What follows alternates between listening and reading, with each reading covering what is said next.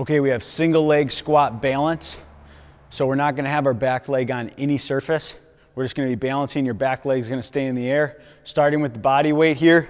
Stick is behind you. We're just balancing on one leg.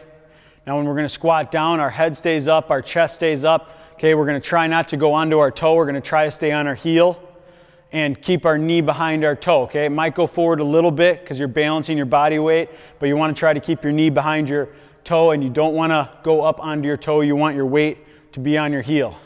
So you're gonna start on one leg. You're gonna go down nice and slow.